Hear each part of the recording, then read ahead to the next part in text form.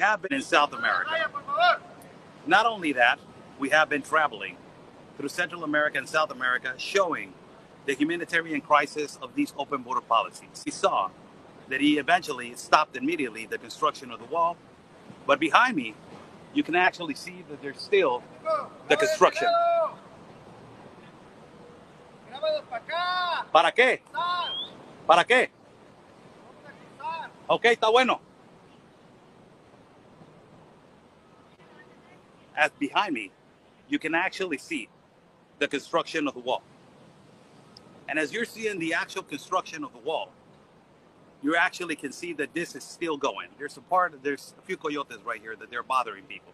This is what has been going on recently.